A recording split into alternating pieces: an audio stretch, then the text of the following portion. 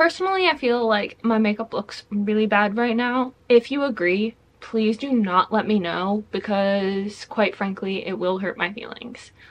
Anyway, good morning, afternoon, or evening, y'all. My name is Shannon, and today we are doing my October reading wrap-up.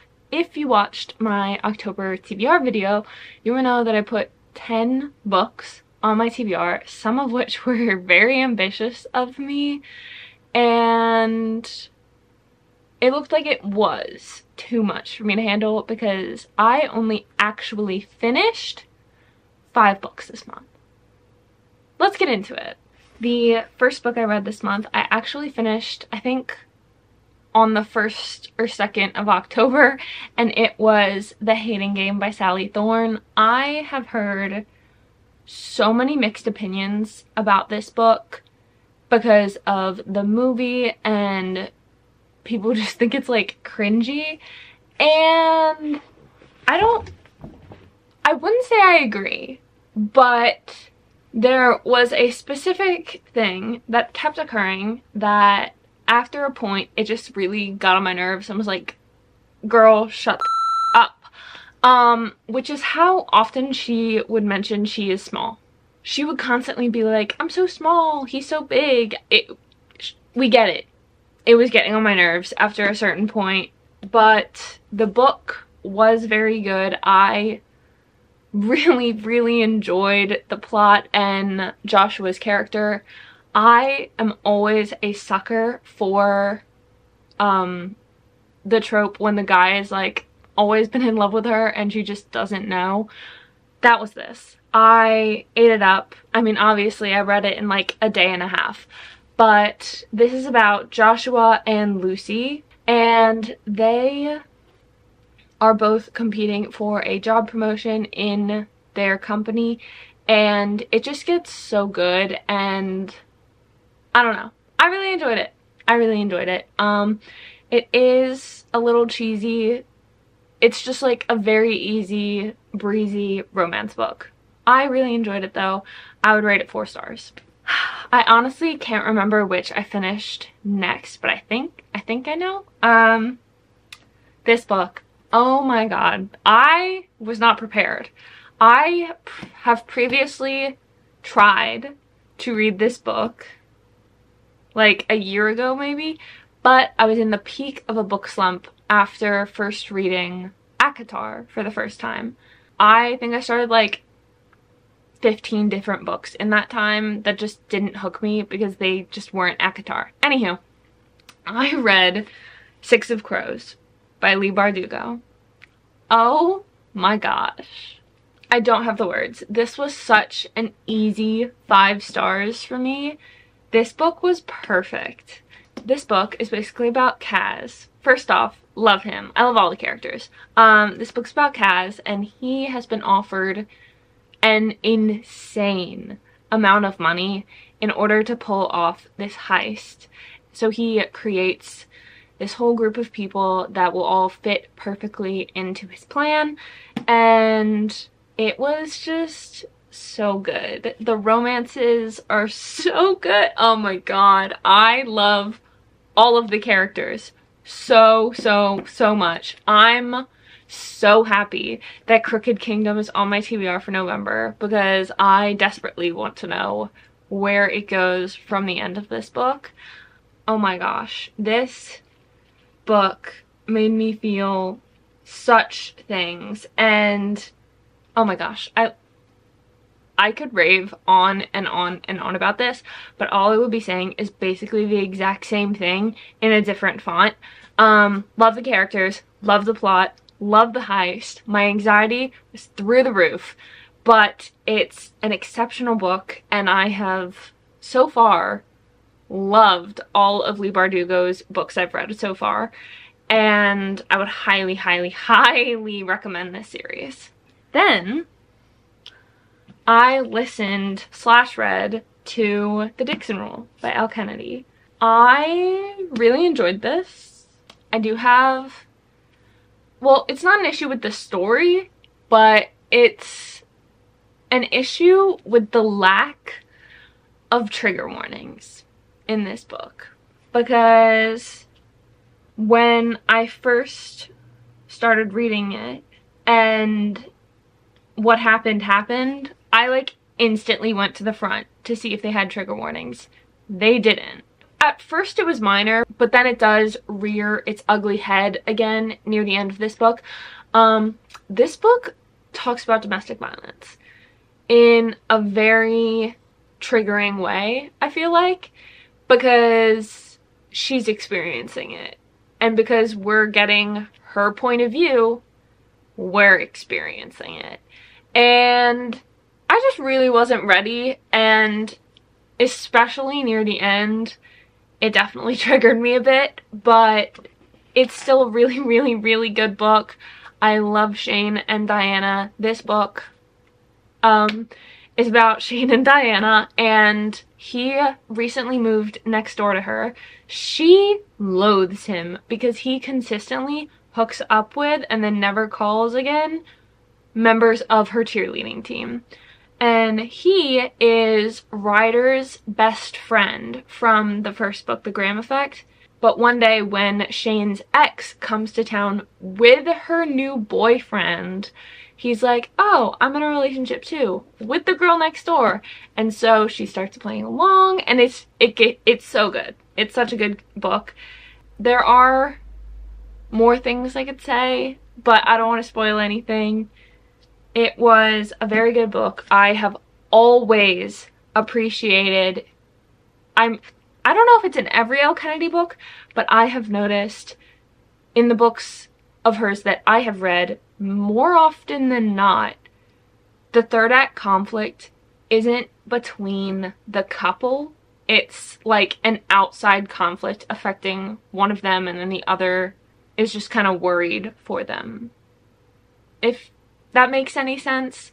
I've always enjoyed that because third act breakups really, really piss me off sometimes. And so typically with Elle Kennedy's books, we don't really have that kind of thing going on. But I really enjoyed it. I think I would rate it like 4.25 stars. Again though, trigger warning for domestic violence. Then I listened to Funny Feelings by Tara DeWitt. I enjoyed this. Something that I have been going through this past month is just not enjoying the books I used to enjoy the same way I did back then. Like, this was a very cute book. It was about a stand-up comedian who falls in love with her manager because they're fake dating for press, and he has a deaf daughter, which was so cute. It played in impeccably into the story. It was such a good romance, but it just didn't hit the way that it used to for me. And maybe that's just because I don't know. I'm like really struggling with this actually, because I don't really know where to go from here, kind of thing. Like, that's why I've been trying to branch more into other genres, I think.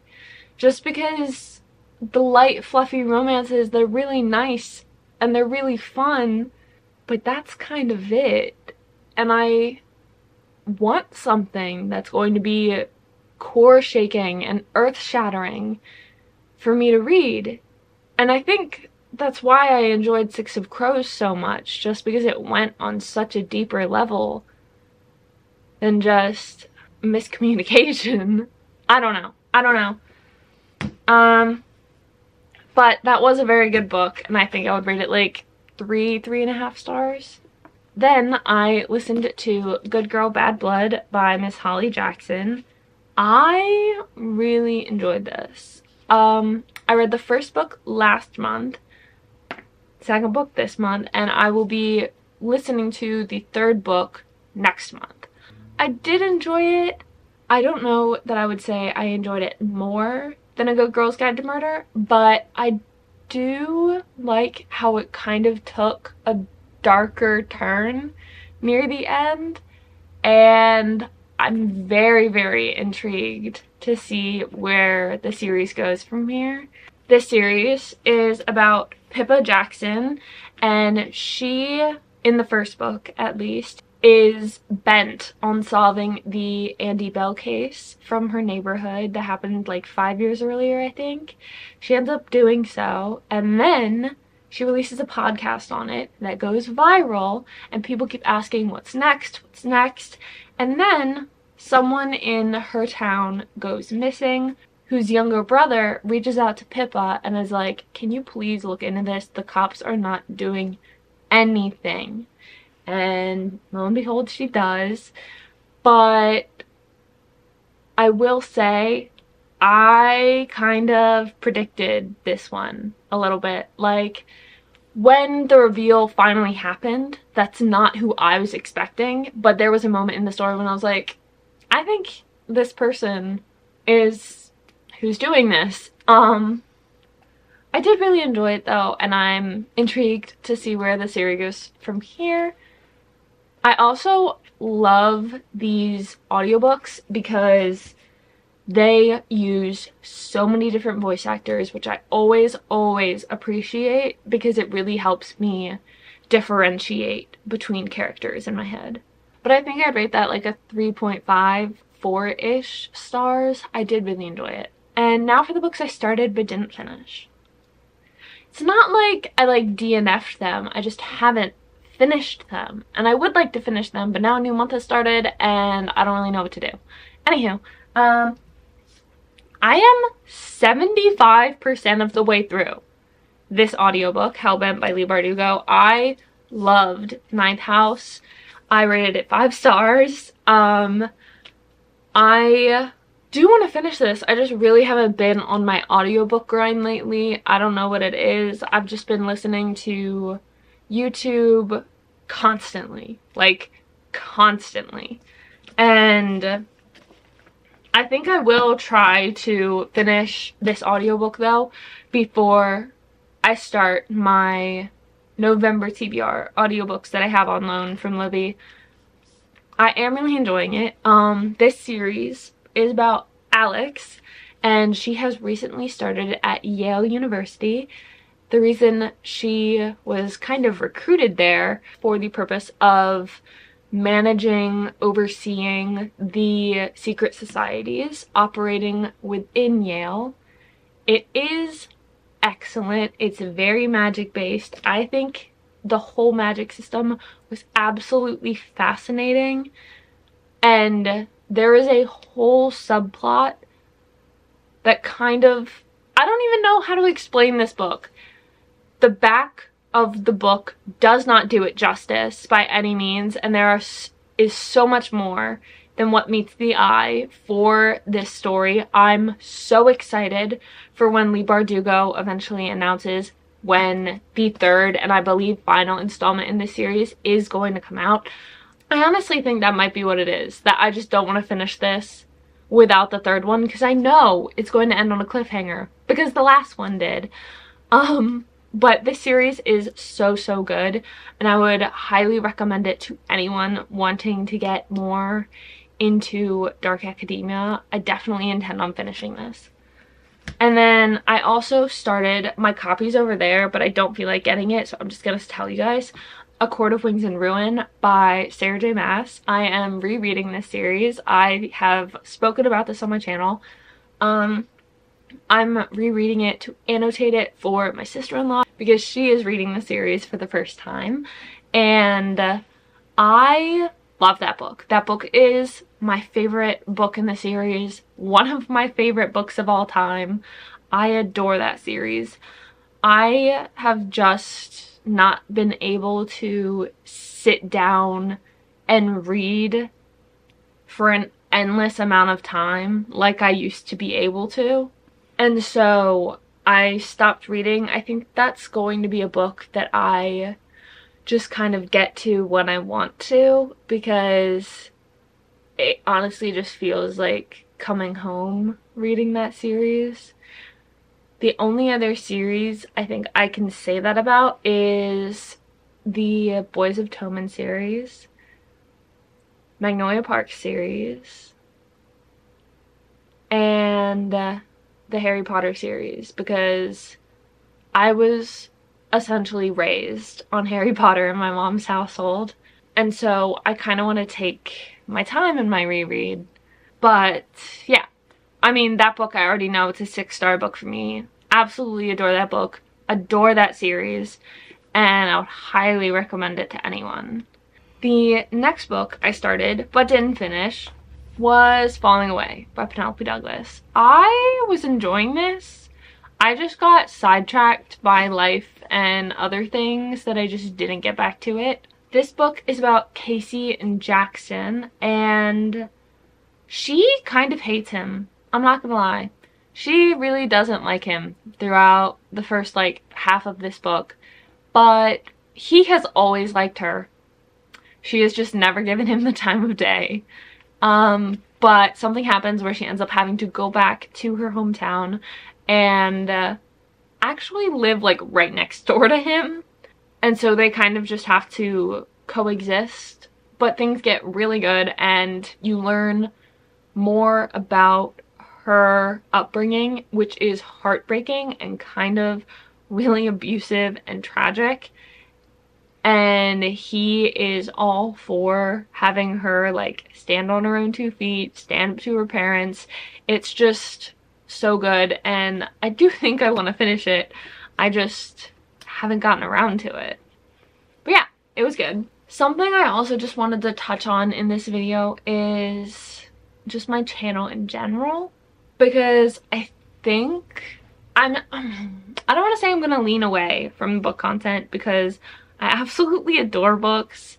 Books are a huge part of who I am as a person, and I do really enjoy making book videos and talking about books and all the things, but I want to be able to also talk about my other kind of passions in life. Like, I've been getting really into fitness and healthy eating and just like lifestyle stuff, and if you guys would actually watch that, please let me know, because there is a really big part of me that wants to start integrating that into my videos. And yeah, I mean, even if you don't let me know, I might do it anyway, just because I mean, I really want to. So if you would watch it, like, please let me know in the comments whether or not I should start doing that. I really hope I have better luck with my TBR this month as opposed to last month.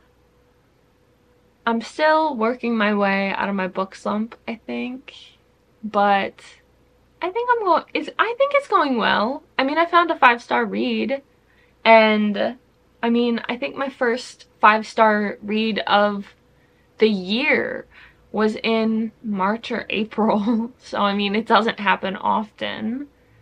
But, yeah. I really hope you guys enjoyed this video. Thank you so much for sticking around till the end. If you did enjoy it, please make sure to give it a thumbs up and subscribe for more content.